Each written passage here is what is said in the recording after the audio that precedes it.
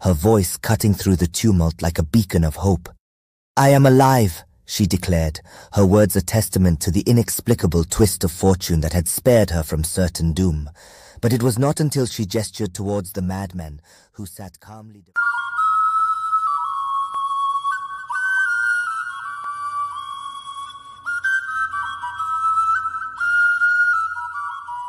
Akara seller and the madman.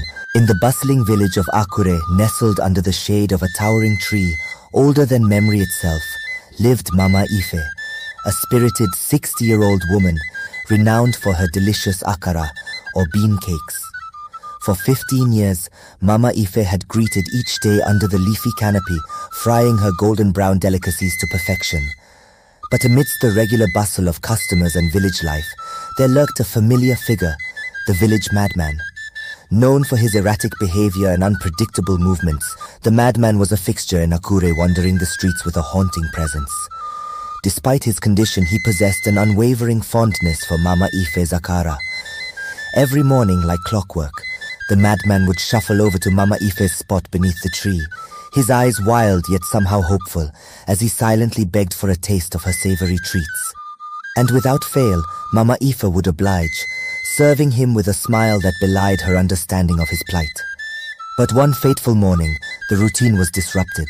As Mama Ife prepared her akara, the madman approached from across the road, his usual path seemingly diverted by an unseen force. Standing at a distance, he called out to Mama Ife, his voice trembling with urgency. "Bring the akara to me," he demanded, his tone uncharacteristically firm. Perplexed yet amused by his peculiar request, Mama Ife chuckled softly. "Is this how your madness wants it today?" she teased, playfully accepting the challenge. Setting aside her frying pan, Mama Ife carefully wrapped the freshly fried akara in a banana leaf before venturing across the road to meet the madman's gaze.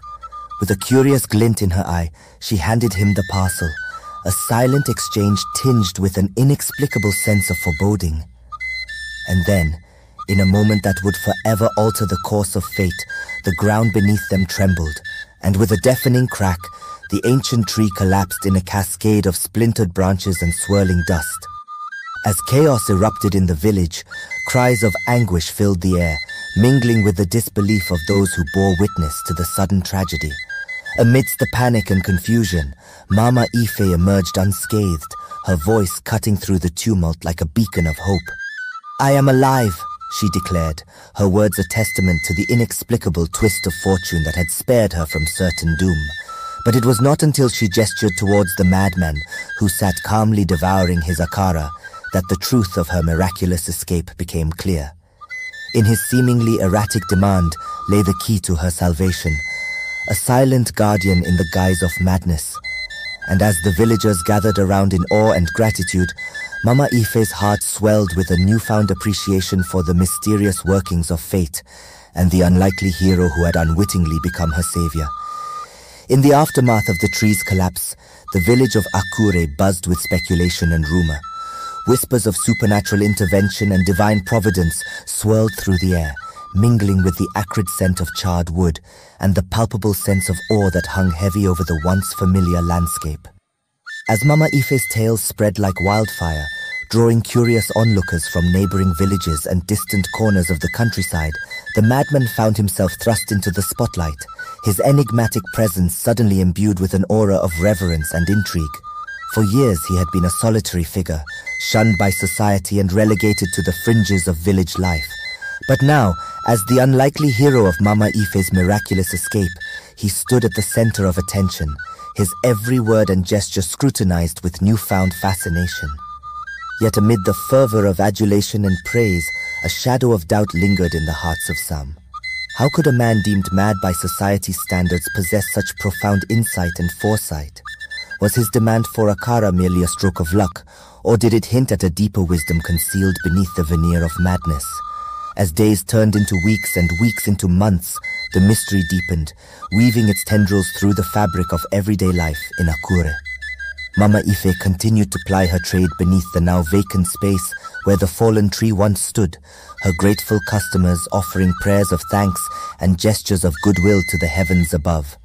But as time wore on, whispers of discontent began to surface among the villagers, fueled by envy and resentment at the newfound fame and fortune that had befallen Mama Ife and the madman alike. Rumors spread like wildfire, casting doubt upon the authenticity of the madman's actions and questioning the true motives behind his seemingly altruistic deed. And then, just when it seemed that the dust had settled and life in Akure had returned to a semblance of normalcy, tragedy struck once more, casting a dark shadow over the village and plunging its inhabitants into a maelstrom of fear and uncertainty. One fateful night, under the cover of darkness, Mama Ife's humble abode was engulfed in flames, reducing everything she held dear to a smoldering heap of ash and rubble. The villagers watched helplessly as the inferno raged unchecked, their hearts heavy with sorrow and disbelief at the cruel twist of fate that had befallen their beloved Akara seller. As dawn broke over the scorched remains of Mama Ife's home, the village stood united in grief, their sense of loss tempered by a steely resolve to uncover the truth behind the tragic events that had rocked their community to its core. And amidst the ashes of despair, one question echoed in the minds of all who bore witness to the devastation. Who would dare to destroy the home of a woman who had been spared from death's grasp by the whims of a madman's demand for Akara? In the wake of Mama Ife's devastating loss, the village of Akure descended into a state of mourning tinged with simmering anger. The once vibrant streets now echoed with somber whispers and hushed conversations as suspicions ran rampant and accusations flew like arrows in the wind. The investigation into the fire yielded few clues, leaving the villagers grasping at shadows and half-truths in their desperate quest for justice. Some whispered of jealousy and rivalry, pointing fingers at those who harbored resentment towards Mama Ife's newfound fame and fortune. Others spoke of darker forces at play, weaving tales of betrayal and deceit that sent shivers down the spines of even the bravest souls. But amidst the chaos and confusion, one name remained conspicuously absent from the growing list of suspects: the village madman. Despite his newfound status as a local hero, the madman had retreated into the shadows once more, his presence a haunting reminder of the mysteries that lay hidden beneath the surface of Akure's tranquil facade. And as the days stretched into weeks, his absence only served to deepen the sense of unease that hung heavy over the village like a shroud.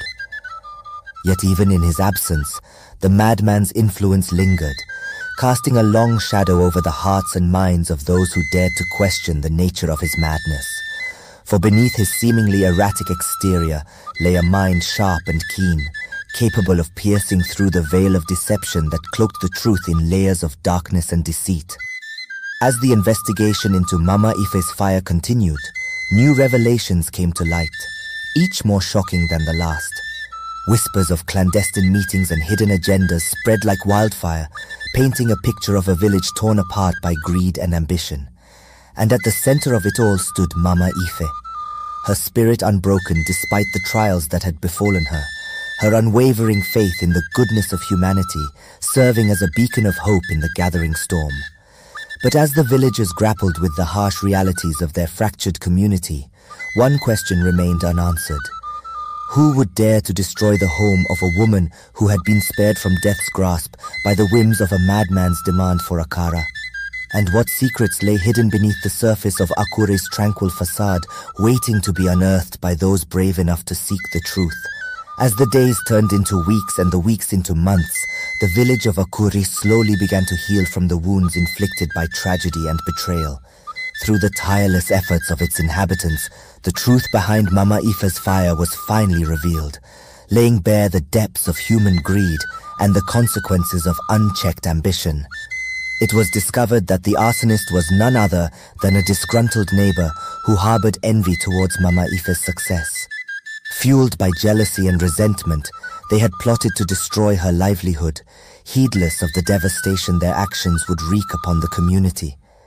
But even in the face of such darkness, there emerged a glimmer of light, for in their darkest hour, the people of Akure had come together as one, united by a shared sense of purpose and a commitment to justice. Through their perseverance and determination, they had exposed the truth and brought the perpetrator to account for their crimes. and as Mama Ife's home was rebuilt from the ashes, a sense of renewal swept through the village, washing away the stains of doubt and suspicion that had clouded their hearts and minds. In its place grew a newfound appreciation for the bonds of friendship and the strength of community, forged in the crucible of adversity and tempered by the fires of resilience. For in the end, it was not the actions of a madman or the whims of fate that determined their destiny, but the choices they made in the face of adversity. And though the road ahead might be fraught with challenges and uncertainties, the people of Akure faced the future with courage and hope, knowing that together they could overcome any obstacle that stood in their way. And so, the story of Mama Ife and the madman came to a close, leaving behind a legacy of resilience and redemption that would be remembered for generations to come. For in their journey, they had taught the villagers of Akure a valuable lesson: that true strength lies not in the might of one's arm, but in the courage to stand together in the face of adversity and the willingness to embrace the power of forgiveness and reconciliation. And in doing so, they had shown that even in the darkest of times, there is always light to be found for those who dare to seek it. Thank you for watching. Please subscribe, like, share, comment, and press the notification button to our channel for more interesting and captivating stories. See you in the next